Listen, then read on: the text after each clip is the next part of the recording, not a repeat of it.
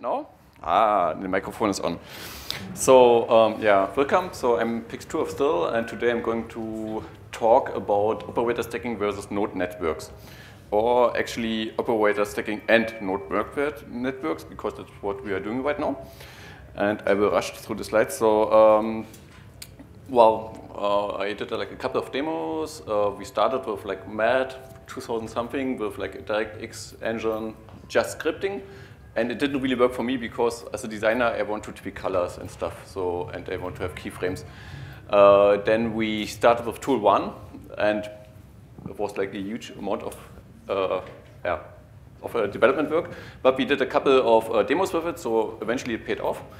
And since a couple of years here, we are working on our new tool, which is called tool 2. Well, we start from scratch with this one. And so, but let's start with operator stacking. So everybody knows operator stacking here. So it's Werkzeug, and for Fiverr and Chaos, that is like fabulous idea. It's really awesome, we thought. So we basically cloned it like everybody else in the demo scene. And so we thought, hey, actually operator stacking is the best thing since sliced bread, because it like makes like work so tremendously fast. You don't have to tweak around with lines and stuff. But it has a couple of disadvantages you discover once you're using them. So one thing is like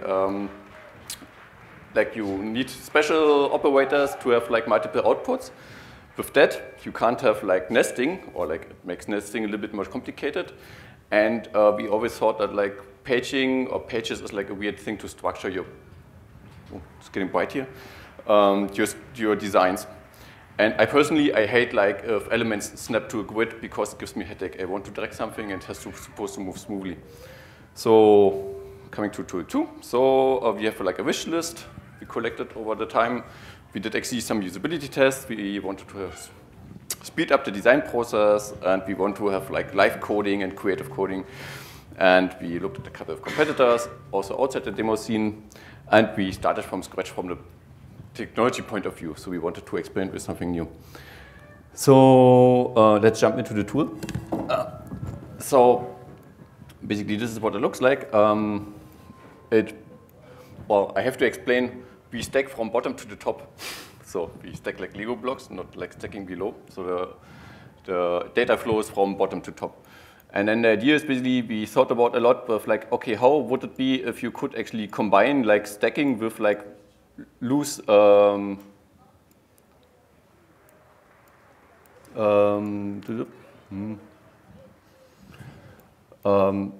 basically you could rip operators apart if you select them like that, but you can also like snap them together once they are like close enough, and then they build like blocks similar to operator stacking.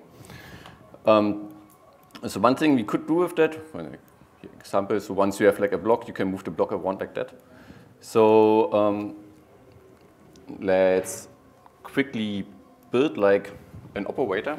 So let's say you have a plane. So let's go through some presets here. Then rotate this thing like that. Say like, okay, we want to disable the z-test, and we want to make some additive blending here, like that. Oh, that's the wrong one. Almost there.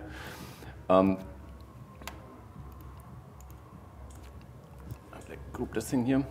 So one thing we could now do is basically take like this block of operators and basically combine them into a new group. And let's say we call this one star. So we have a new operator here, just like the other operators. But we can go into this operator and, for instance, say like, okay, let's assume we want to have like the count of the stars as a parameter. We publish this, say like way count. And basically now we have a new operator that basically have like a way count parameter.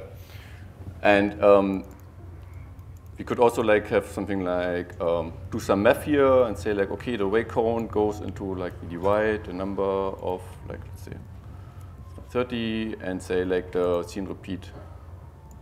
We take like the rotation angle onto that. So basically that they are evenly distributed.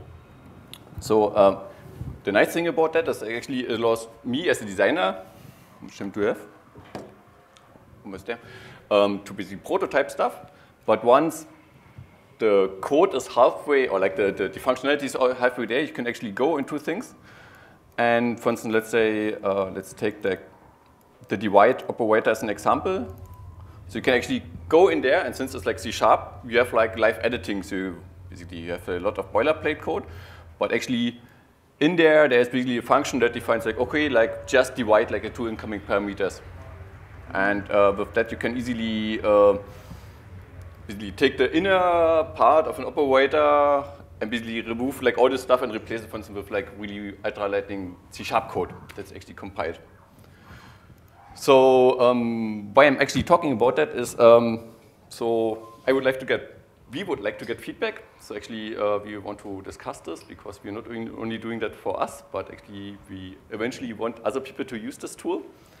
So whenever you have some minutes time, we are sitting somewhere there where like the power is always not working, and just come to us, talk to us, and discuss about operator stacking and nesting and stuff like that.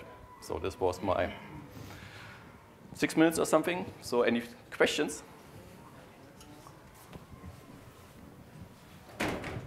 So if you're using C#, did you drop support for 64K? Yes.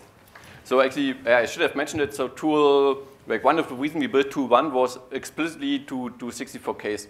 And we did like 2, Malevich and Invoke, I think. And basically, like for me, it was, the challenge was not really there. So actually, I think like it's, once you have like the tool ready, like building 64K is actually really straightforward. So like actually generating content is, it's not that much of a challenge. And, but eventually like building like really beautiful stuff is really problematic because you can't use MP3s, so you don't find like the right musicians, and you can't use like sometimes it's just faster to draw something. You can do like almost everything with like procedural stuff, but it just takes time. And I personally am more like the creative person. So we decided, okay, let's stop that. And since anybody's like watching demos now on YouTube, then we thought like, let's find something to create images, not like safe size. Any more questions? Okay. Yeah.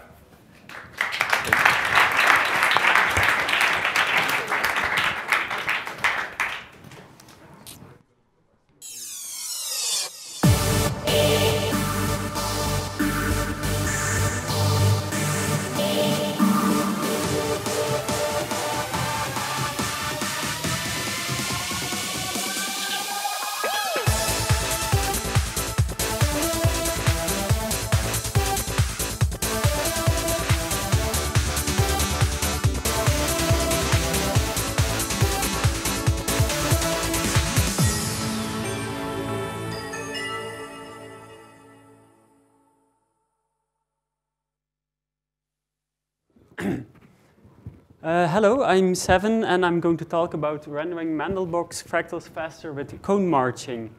What is cone marching? It's a way to do ray marching a bit faster by sharing the initial distance estimations between the neighboring pixels. For that, you have to split your shader in 2 parts. First, you calculate the depth and only then the color. And the depth is calculated in multiple passes. The first pass is really low resolution, and you double the resolution every pass. And you use the result of the previous pass as an input. Now, instead of marching along a ray until you hit something, you march along a cone until some object intersects the cone. And every time you double the resolution, your cones get thinner and thinner, and that way you get progressively closer to the true depth. Demonstration with a 1x1 pass first. This is our initial distance, and at this point, the size of the sphere is much larger than the tiny size of the cone, so we can continue. We march along the center, and we find the next distance, but this time, the sphere is clearly smaller than our cone, so some object is intersecting the cone, and we halt this pass, we discard the last test, put the distance in the output buffer, start a new pass, which is the 2 pixel pass. You have 2 cones, and you start at the center. of each cone, and you start at the depth from the previous pass. This time the left cone is big enough to continue, the right one not, so you halt that one. And yeah, here the next one hits an object, but it's not a final depth pass, so we ignore that. The 4-pixel pass, here almost every cone has to halt immediately, except the third one, which can actually continue until it's out of range. And this means that for 1/4 of our pixels, we don't have to do any more work. So we also get a speed up by marching wide empty spaces at a much lower resolution. The final pass, 8 pixels in this example, there you do just usual ray marching until you hit something. In real life, yeah, after the final depth pass, you can do your coloring. But in real life, of course, you don't bother with 1x1 pixel buffers because yeah, the frame buffer and shader switching overhead is going to completely negate any speed advantages. 4 to 5 depth passes is enough, so you should take your your final resolution and divide by 16 or 32. How much faster does it help you find the depth? If you think it's important to have exactly the same image as with ray marching, you have to split your number of steps, your maximum number of steps over all depth passes, and this gives you only a 30% speed up. But the low resolution passes are really cheap to calculate, so it's kind of stupid to limit yourself, to limit the number of steps you take there. So if you give far more steps at the low resolution passes, you get an additional speed up and you can see further in the wide open spaces in your image. And if precision is not that important to you, you can then lower the amount of steps you take in the final ray marching, and then you get a quite big additional speed up. And compared to the original ray marching, you have less precision close by, but you can still see deeper. Here's an example. This is an image with 100 steps with ray marching. It takes about 80 milliseconds for a frame. This is with cone marching. It looks the same, but it's much faster. This is 100 steps at most, spread over 5 passes. This is how it looks with each pass 100 steps. As you can see, we can now see much, much deeper. Now, if we limit the final ray marching pass to 20 steps instead of 100, you will see that we lose a lot of precision close by, but we can still see very deep. And now it takes only 31 milliseconds. So if precision close by is not that important, then you can use that. What are the good points of cone marching? It works with every distance function. You don't need to pre-calculate 3D buffers or such. Each frame is completely independent, so you can make your distance function change a lot and use it for animation and stuff. And it's small enough to fit in 4K. The downsides are that it's only for primary rays. You can't use it to accelerate reflections or shadows. And the early out in the wide empty spaces can give visible artifacts if you use iteration glow. Yeah, question time, I think. So what does it have to do with mandelbox fractals? Thanks for asking. The distance formula of the mandelbox is not exact. It's an approximation and it errs on the safe side. And that means that when you're doing cone marching and it looks like you're hitting a mandelbox, then it's often safe to continue. So you can cheat by introducing a fudge factor that makes your cone smaller than it should be. Of course, that means that if your distance function happened to be accurate at that point, you're now making errors and punching square holes through the thinner parts of your mandelbox fractal.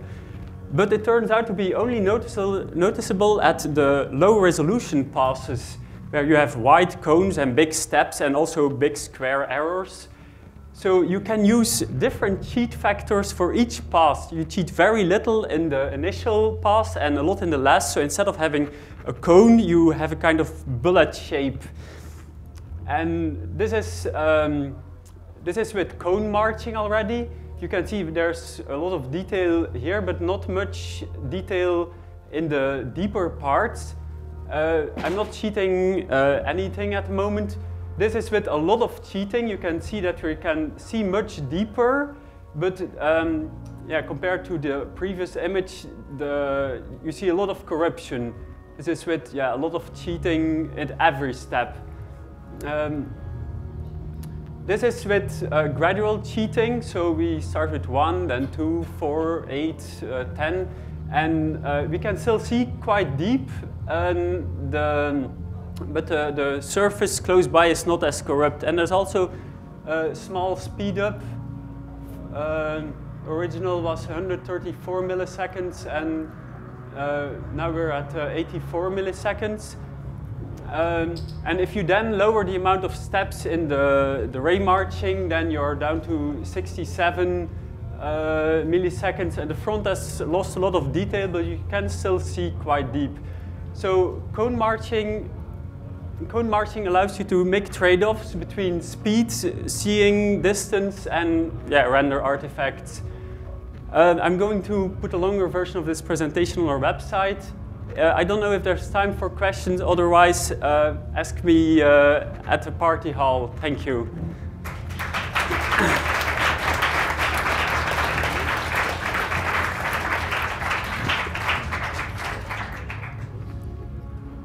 Is it time for the next one already?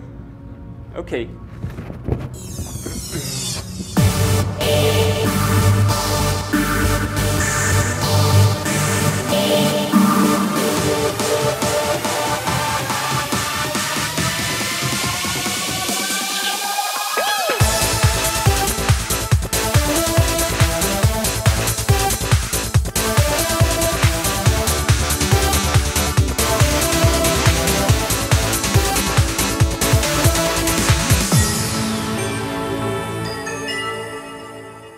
Hello, my name is Tomasz Swajna. I'm also known as Docs from DCS. I'm developer from MAMEDev team, and I want to say a few words about the MAME project because this year is 50th anniversary.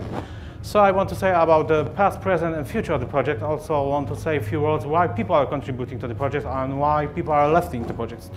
So let's start from the beginning. What's my purpose of the project? My purpose is to preserve all the games, all the gaming from being forgotten and lost. It's not to play the games, just to make some documentation. All the project is open. It has access to all the files, all the archives. And if you really want to play the games, you can play in MAME because the side effect of the project is ability to play some of the games, but not all and not at the level you want to play.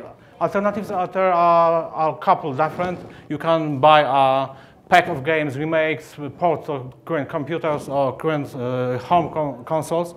Or even if you reach enough, you can start collecting original games and PCBs and play original games.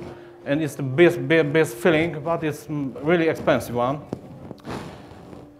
So as you can see, I want to bore you to that with some information about the history of the project. It started in 1997 by Italian developer Nicola Salmoria, and since then we reached a couple of important milestones. For example, we emulated vector games, laserdisc games. There's a funny history with gambling games because they were removed and given back later because we changed the mind, because it, in fact, is part of amusement and all the world of arcades. Also Pong, it was very interesting history because Pong wasn't emulated, it was only a simulator of the game for playing, not for documenting, not for storing information how the hardware is done. So it was completely removed, not that level of abstraction was achieved. We also added discrete sound emulation, not based on normal chips, just on parts, logical parts that generating sound in other hardware. And another big milestone was switching from C to C++ modern coding. But whole the project it depends and runs on mostly on macros. It's not directly coding in programming language, but using some special designed macros that, in fact, helping a lot the development process, but make it sometimes more complex. So as you can see, number of games usually increase in time because we are not removing games, just adding games to the projects. But the number of active developers is varying over time, and the question is why? Why people are, for example, leaving the project? And the question is simple, and the answer is even more simple, because it has real life. They have family, started education, got better job, or just wanted to emulate a few games, and when the goal was reached, and just left the project. But however, we also know few people that are found much better and much more interesting hobbies like this, and moved that kind of hobbies, and we lost a couple of good developers from the team. So the opposite question is why people want to contribute to the project. Why? What's the reason to emulate the game or preserving from being lost or forgotten? Because it's something like hacking. It's big fan of reverse engineering on looking how all hardware was done, what is designed, who and how prepared all the solutions and how it works. For an example of the hardware, I will show something made by MicroProse software. You probably know MicroProse software from making games for 8 and 16-bit computers like Commodore 64 and Amiga. They made a lot of games from MicroProse Soccer to Sid Meier's strategic game and a couple of flying simulators. And yes, 22 years ago, they also designed a very complex hardware. I don't want to enumerate the parts on the slide, just show it's complex. There's a lot of processor, vector processors, because it's three-dimensional hardware completely made from custom parts, rasterizer, and mathematical stuff. And it's how to emulate that kind, how to document and emulate that kind of hardware. And usually there are two ways. One is very easy and simple, because in that way you have all the documentation or access to the hardware. You know everything about the game. You have schematics, you have access to real hardware when you can run some trial programs on the board to see how it works. You can try its connection on the board or have some reference photos on videos, but it's not so often. Most often way is very hard part when you have nothing, no information. You even don't know how the game look like. You only have some data extracted from the main board. You even don't know what kind of processor is inside, and you have to research everything from scratch, checking opcodes, checking the memory regions, and other things. So to help in that process, there's a couple of ways. First, Project MAME includes, for example, debugger disassembler for all supported processors from 4 bits to 64 bits disassemblers to files debuggers with conditional and under-conditional breakpoints, memory viewer, graphical viewer. There are also other projects that are not connected with MAME, like Dumping Onion decapping project, and connected, like MAME testers, people that are testing every release of the projects and reporting back to our team, and we are trying to fix them or not. And of course, a lot of people that are contributing to the project, there's no need to be inside in the project, a member of the project to help, to support us. External contributions are very often people fixing bugs, sending information about the games, pictures, screens, or some memories when they play the game, how it looks like, how to play, what's wrong, color are wrong, or something, and we are going to fix that. So continuing on the game, it's F-15 Strike Eagle simulator, and first stage of emulation, we reach its static two-dimensional screen. Some graphic is missing, but the three-dimensional part is not here. We can only see some graphic, and action is placing action is everything looks like playable. You can fly, but you're killed in a few minutes because everything is black. So the next step was to emulating mathematical hardware, the floating point units, and special AMD RISC processor to get some data that could be displayable on screen. And we displayed some dots in place on vertices without the real rasterization, and it was looking like this. It looks like a game to connect dots, but it's really, the game was playable at the time, just looking at dots, what's going on the screen. And after a couple of next months, because it took a lot of time, we get to the final screen with final graphic rasterization, completely custom code, completely custom hardware, not based on anything that is in production. That's the main effort of emulating. It's just, it's very fun because you see the results of your work. You see how the game progressing, the emulation progressing, and reaching the point when it's playable and when it looks as the real hardware game, as the real game from owned by collectors. So the question is, what's the future of the project? The future of the project is unknown, but in fact it's just adding more games, emulating more games at different level, because we are going deep into the structure, maybe not into the quantum level, but close. And it's like with sand demos, because if you have a demo with pre-calculated graphics on FX, for example, rotating balls or something, like in technological debt for Amiga old demo, there were tons of balls bouncing on screen, but all of them were animation pre-calculated, and it wasn't so impressive. It's the same in emulation, because you have, for example, old Namco games. Galaga was very good emulator years ago, and if you run it nowadays, it runs much slower than previously, because we went much deeper in emulating every custom chips on the board. Previously, we have, for example, sampled sound, explosion sound, what played one from a sample. It was just wave file that was explosion. And later we discovered that it's produced by a microcontroller on the board that is generating white noise and modulating the white noise to making some impression of explosion. So we went in that deep, emulated another processor in the set, and we got the same effect, in fact, because noise was exactly the same as the sampled one. But it's documentation. It's not to play games, and we reached the point where we know more about the project, about the game, and it's available in the source, so everyone can have access to it and check or improve on use in our projects. That's all. Any questions?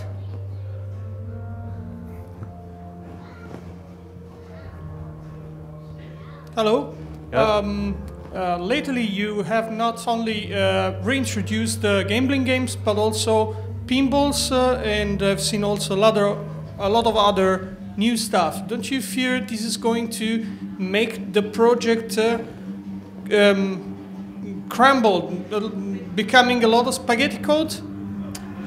It's hard to say. The main reason of adding pinball games was not emulating the pinball games and pinball tables, just a part of electronic part, displaying or sound hardware. Sometimes it's shared with other games. For example, Gottlieb has sound hardware that is also used in other platforms, so we want to just reuse the part of the code in typical arcade games.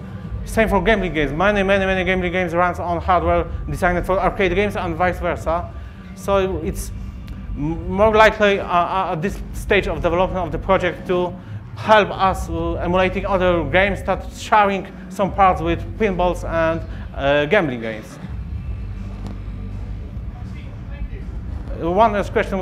I said before, one moment, okay? I said before that we removed Pong because it was simulation, and the next direction for MAME is emulating all the discrete hardware games without CPU, the game from the Pong age, and that's the way to go. It's another set of games that is not emulated correctly and required completely different approach because there's no CPU, just the logic chips connected and varies on timing. Okay?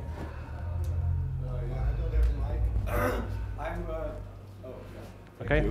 I'm a bit disappointed that there are no DOS or Linux ports anymore for quite a while. Can we expect to have some native hardware PC versions for DOS or Linux in the future, or is it bound to Windows? So you have to have the DirectX stuff, etc. Yes, in fact, the project is developed mostly on PC. But it works without any problems on OS X. I'm using OS X for developing main project. And it's basically used to other people from outside the team. We only care about the core, and it can be ported to any platform by other people who want to do. We can't focus on all aspects on other platforms. And one of the reasons why people are leaving the project is for someone who worked on the Linux-based Linux version, and he just lost the effort in making correct port. Yes, so you are relying on OpenGL to be existent on the host platform.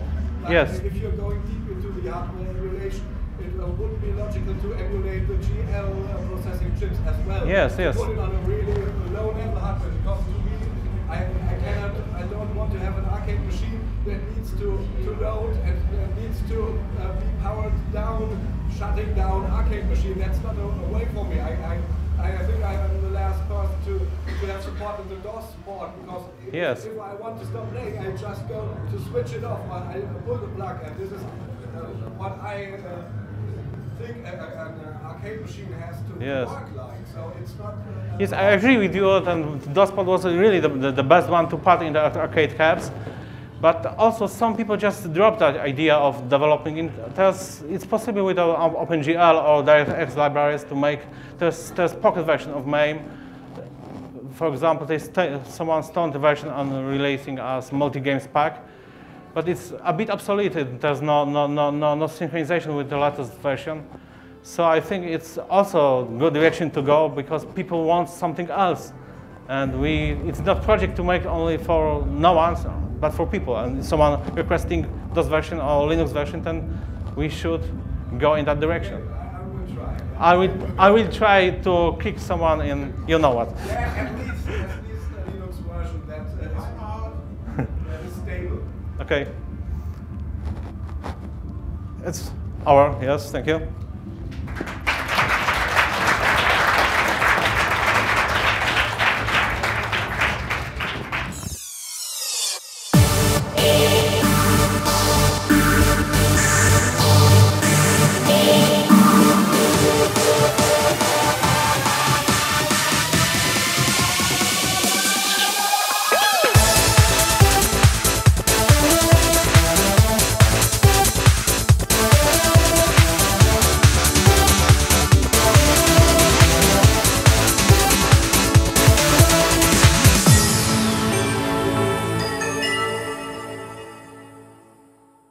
Do you hear me?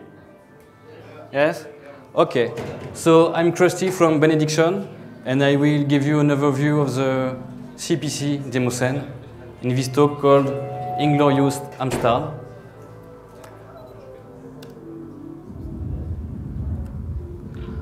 So what is an Amstrad CPC? It's a machine of almost 30 years old with a Z80 CPU at 4 MHz, 128 kilobytes of RAM. Only 64 kilobytes can be used for the graphics. The machine has a palette of 27 colors with 3 different resolutions. With the low resolution screen, you can use up to 16 colors. With the medium resolution, you can use 4 colors. And with the high resolution, you can use 2 colors.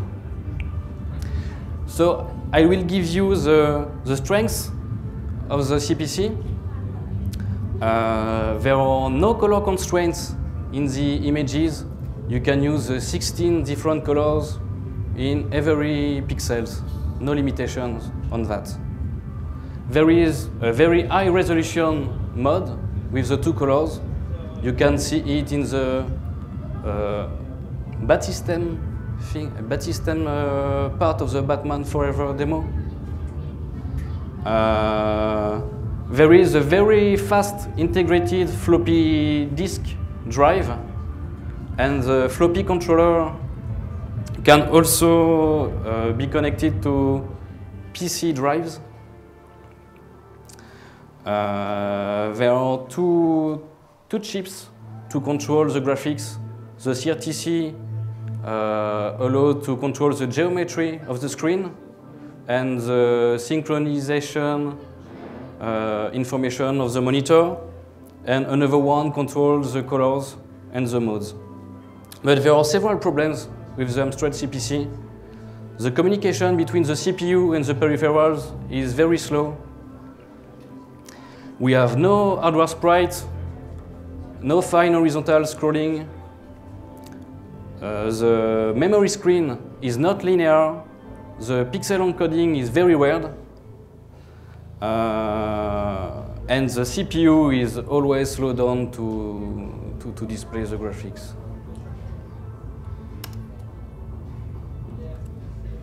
I will give you a fast and inaccurate view of the demos since the beginning. I have put screenshots of the main demos of the various periods. So at the end of the 80s and the beginning of the 90s, it was a period for discovering all the hardware tricks. Everything was discovered at this moment. Sadly, people mainly does not understand what they were doing, and they were copying each other, what the other do without mastering these tricks. These tricks are yet used now, and the main group was a Logan system.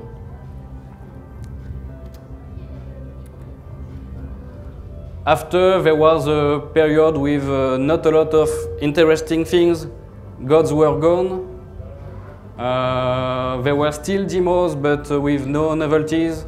German people did high technical but ugly things. French did good things but with not technical code. But there was nothing really interesting at this period. Several mega demos were released at this moment, but with no novelty. At the beginning of the 2nd century, things became more interesting. Several world records were broken. New gods appeared, and the main group at this period was Overlanders.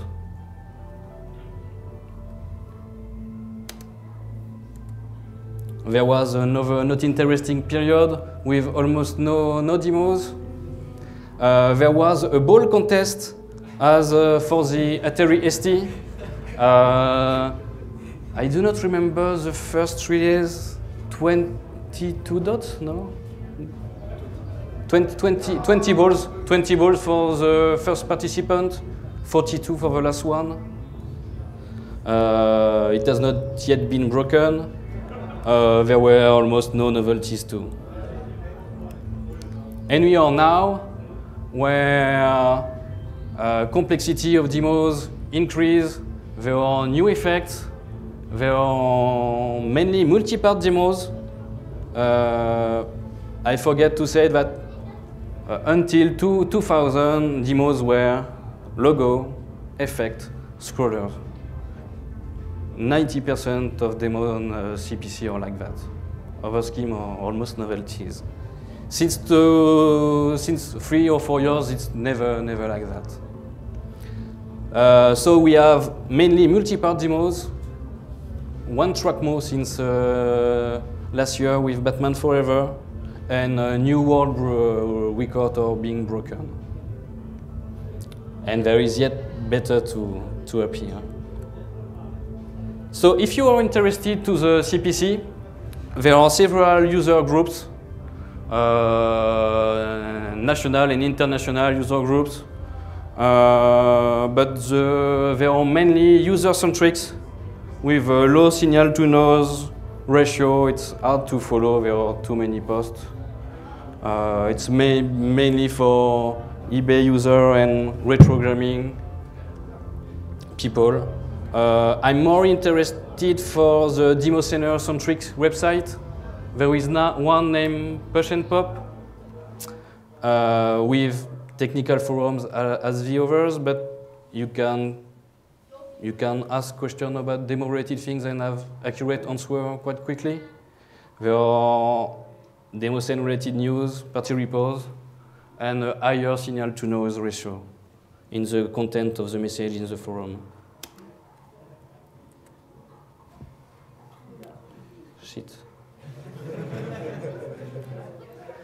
Now it will be the last slide. I will talk about the CPC events. Since more than 20 years, CPC people often meet themselves. You have an historic of all these events in a page of CPC Wiki. Since few years, CPC guys also go to not CPC specific parties like Forever, Main, Evoke, Revision. They also release production at this party, but they are never appreciated. there is a CPC only party which is called Reset in France in June. In this party there are several contests, demo contests, intro contests, graphics contests, music contests, and you can send remote productions. So if you're interested to participate, feel free to register at the address at the bottom. Have I a bit of time? Have you got questions?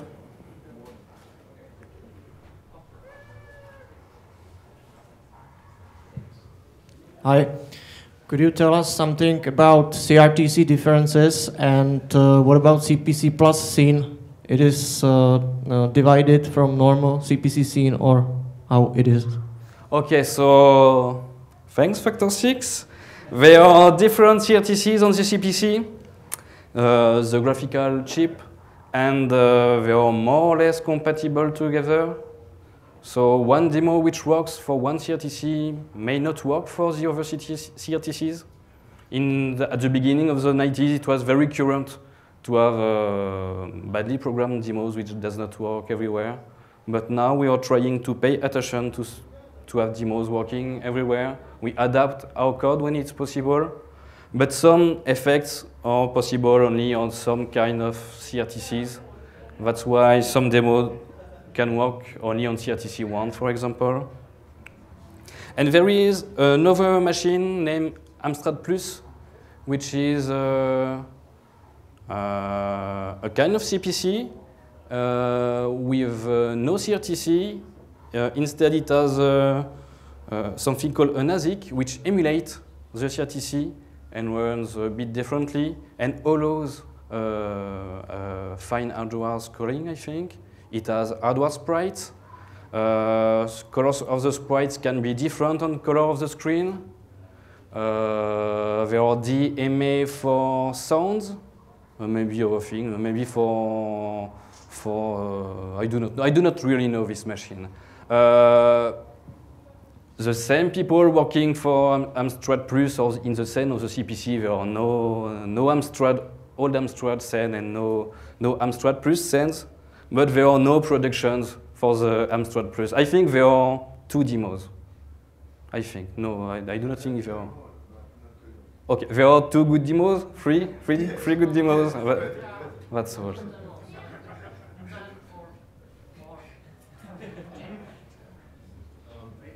Is it? Okay.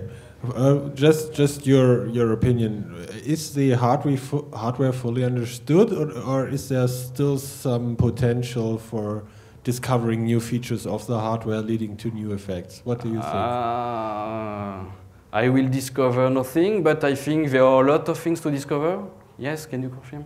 Yes, there are a lot of things to discover with CRTC, but also with sound, I think. We have done nothing with sound. On Atari ST, we have the same chip as Spectrum and Atari ST.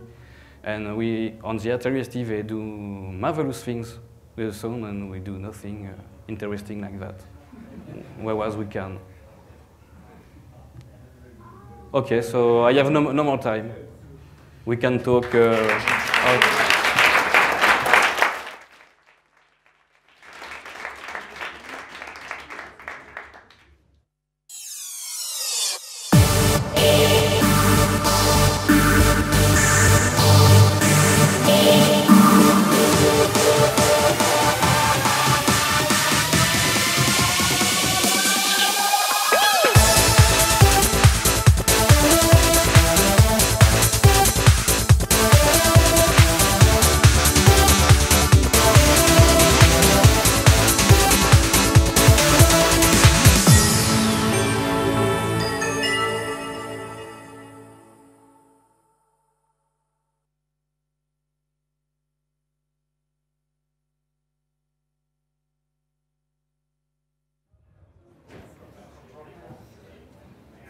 Okay.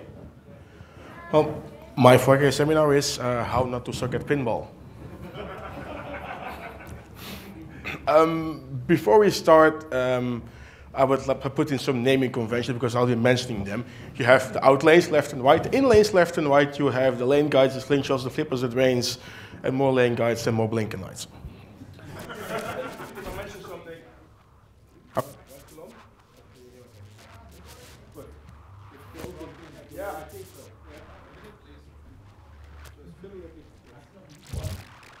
Yeah, this is on. Now it is. Sorry, I'll leave it here.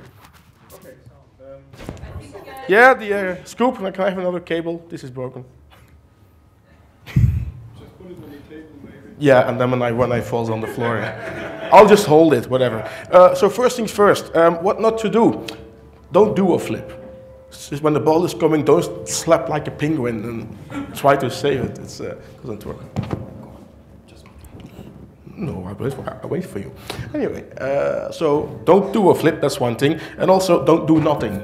Pinball is a game of skill. If you just let gravity win, you're going to lose. You have to... Hello? I like somebody playing with you. With your balls of steel? And they're shiny, so... Okay, so don't do nothing. You have to move the machine. It is an industrial apparatus. I'm not counting the latest Stern ones, but that you can shift around and kick, and it can survive it. Don't do it, but it can survive it. So now you are in control. So to be in control, you have to read, aim, push, cradle, bounce pass, wall pass, tip pass, live catch, drop, stop, slap, slap, and be zen about it. Basic skills, epically. Read the fucking manual. Every pinball game in the corner has the rules which explain what to do when. Not everything, but most of it. So always look for the little cardboard if it's there for a reason. Now, and then you have to aim. Mind you that the further down the ball is on the flipper, the other direction it will go. And take that into account, that the speed also matters. So a ball going slowly at the same point will go in a different direction if this is moving there fast. If you want some advanced stuff, you can backhand, meaning that normally from the left flipper you shoot at the stuff on the right. If you do it slowly, you can shoot for stuff on the left. And then the ball will also go more slowly, meaning that you will have more chance to control it should things fuck up. Up push. When you have the slingshots, you will see the ball go tick, tick, tick, tick, tick, and then in the out lane. You don't want that, so if at the moment it touches the rubber, give it a little push, it will take away the momentum, and with some luck the ball will wobble down and you can get control again. If you push too hard, you actually help, and the ting-ting doesn't last as long and you lose the ball faster. So then there we come to the cradle. Cradle is basically stopping the ball. It's put up a flipper, catch the ball there, let it roll down, and aim for whatever you want to. Now, getting to the cradle, that's the hard part, which we'll do right now. If you want more advanced skills, when you have a multi-ball, try to cradle 1 or 2 balls and just play around with the one remaining. If you take, for instance, the Congo game, which we have here, doing multi-ball, when you have the jackpot on the ramp in the back, just keep on shooting it, and you will have 4 jackpots before the diverter kicks in and puts the ball on the other flipper. So if you block one on the left one with the right one, you can just keep on looping. So the semi-advanced skills are the bounce pass. It's a bit of doing nothing, but yet you do something. When the ball comes down to your flipper, you give it a little push and it should bounce over. Don't forget that the flippers are coated with a rubber ring. It's bouncy. And they will go to the other side where you can flip it up and cradle if it goes far enough. If not, it will go a lot slower and you can control the ball to wherever you want it to be. The wall pass is something similar. If it rolls down the in lane, hold up the flipper. It will roll over it, fly over the Hall of Doom, and arrive at the other side. If you say, fucking God, I'm not going to make it, you can, at the very tip, and it's quite advanced, and well, your first 20 attempts will see the ball flying away, is at the very tip, just of your flipper button, let it go a little bit, that it drops a millimeter, and then reactivates, it gives a little extra push, and it will get to the other side without any problem. As the tip pass. Do we have a demo afterwards? Challenge me, really. The post pass is from a cradle. Picture that you have your ball stuck on the left flipper, but you want it on the right. What you do is you drop your left flipper, you raise it again, and then, of course, this slingshot is also coated by rubber. The ball will then hit the rubber, bounce over to the other side, and if done correctly, you can cradle it over there again. If not correctly, the ball is everywhere. Mostly in the out lane. So the quite advanced skills, the live catch, meaning that when the ball is racing down, you flip up so that at exactly the same time that the flipper is at the full up position and the ball touches it, the momentum will cancel each other out and the ball will just calmly roll down. You can catch it and aim for whatever you want. Other variation of this is the drop stop, meaning that you, see that I say this correctly because it's hard to mix the two up. All right. You have your flipper up when the ball is coming down. At the same point the ball touches the flipper, you drop the flipper and it will like wobble a bit around, slow down a bit, and you can aim for something else. If you miss this, I think the result is obvious, your ball is gone. And then the slap save. See a lot of arrows. Now you see, I do suck at paint.net, that's what I made. Let's see, ball is coming down, and it's not aiming clear for one of the flippers. So, but you can give it with one flipper, give it a small nudge to the side, so that it will be in range of the second flipper. So you go left, right, or right, left, in very, not together, but in a very close time up, and then the ball will zoom up again. You are not aiming for anything. This can go either way, but you will have a chance to regain control afterwards. Sliding the machine a bit helps to help the extra push to put it underneath. That's Chardonnay, will come to that later. And then there's the nudge. As said, you can push the machine. This is the solution of doing nothing. If you see the ball going for a place you don't want to, you can shove it, and basically, if you go in the opposite direction of the ball, you will bounce it away in that direction. If you go in the same direction, you will cancel out momentum and be able to rescue it. So, for instance, if the ball is going towards the wall, you basically slap the ball against the ball and it will fly into the mystery zone. If you see that it's going like almost for the in lane, you can push the in lane under the ball and it will slide in. And as I said, don't do nothing. Well, sometimes you do nothing. Some machines have a little post in the middle of the flippers, and with nerves and balls of steel, you can just do nothing and have faith in your random deity and say, pops, the ball will go back up, and we'll see what happens from there. Now, of course, there are some things you are not supposed to do. And I don't suggest that you do them, because if people see them do them on their machines, they will kick you. First of all is the bang back, meaning that if the ball goes through the outline lane, you have the metal guide, it's the apron, underneath where the ball disappears on. Well, it's made of metal and it doesn't really bounce, but if you kick the machine hard enough, it can go up and back into the play field. And actually, some pinball machines award you a hidden bonus for that.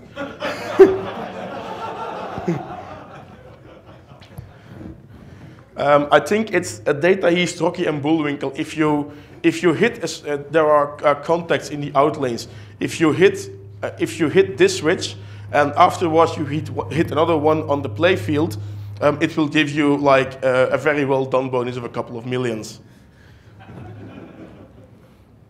And Then we have the Chardonneke, which is named for a friend of mine, Vincent Chardon, who does it all the time on every machine, and I kick him. But it's a bit hard to see here, but the ball goes straight down the middle as TDMs. Nothing to do with it. But what you do is you take the machine and you slide it underneath the ball. And actually, if you do it fast and hard enough, you will not get a tilt warning. We have our regular meetings in bars, and one of our friends is the operator of the machine who owns the machines. And when Vincent and also his son slides the machine 20 centimeters to the side, you see the guy freeze up. Well, it works.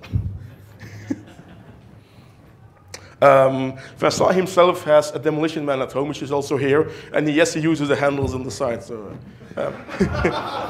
I absolutely do not suggest that you try this, or I will kick you. Hard enough? It depends on where you want to land. Okay, so of course then getting the better scores and understanding the entirety of the machine is, again, read the rules, really. So then you have all the blinking lights. They have three statuses or stati. You're off, they're blinking, or they're on. Off means there's nothing here. Go away. Don't even try. Well, you can do it, but there will be nothing to gain. Blinking says, hey, hello, here, I'm here, you can get something. Shoot me, please. And on is, yeah, well, I have that. It's best to see if you take the Congo, for instance, you have, I think on the ramp you have 5 green lights, and you will see that the more times you take the ramp, that one lamp will stay on, and the second one above will be blinking like, hey, there is stuff over here. Your jackpot will blink, your lock will blink, etc. Of course, there are everywhere blinking lights. So what do? I know it's getting boring, but you have to read the rules. And you can then learn to combine stuff. Say if you have, this is, please believe it or not, but on an Adams family, when you start Mamushka, which is basically everything counts for a shitload of points that you hit, and then you start the multi-ball, you will have a Mamushka going with 3 balls and have more those things you can get from the rules. And that is what lets you beat your friends. Also not. So, read the rules again. And this is something, multi-ball stealing, not as easy anymore on the current machines, but you can do it. It's say, if there are balls already locked by other players, and then you just have to start the multi-ball, and they have done the work for you. Most modern machines compensate by software. What's the trick to see if you can do it? If you have an automatic ball launcher, like a button to launch the ball, or the game can kick balls into play automatically, the software will compensate. On the older models from up to the mid-80s, you can easily steal multi-balls. Of course, that means if you're the player whose, pun intended, balls get stolen, you have to relock them, of course, and do all the work again. So it's a bit of strategy, but it can be fun to do. Also, on the Adams family, it's very easy to relock your balls. Just plunge very slowly and let them add into the swamp. The swamp holds 2 balls, and the third one just gets kicked out, and you can start your multi-ball. And aim by not aiming. The thing is that there are always various things right in the center of your pinball machine, your playfield, that you have to hit. You will have the big blinking light, start multi-ball here, or lock balls here. When you aim for it and you shoot it, your ball will be gone. Good example is Whitewater, where you have, in order to activate the ball lock, at the very top, you have 2 green lights next to an entry point for higher stuff. If you dare to shoot at those targets, your ball will be gone. So the thing is, you have to aim next to it, but with the side of the ball, hit it a little bit so it will trip the switch, and it will become active and register anyway. And well, I think that was the very basis. You can now try out a lot of shots. Questions? I see someone scratching his hair, but was not raising a hand. Okay, thank you.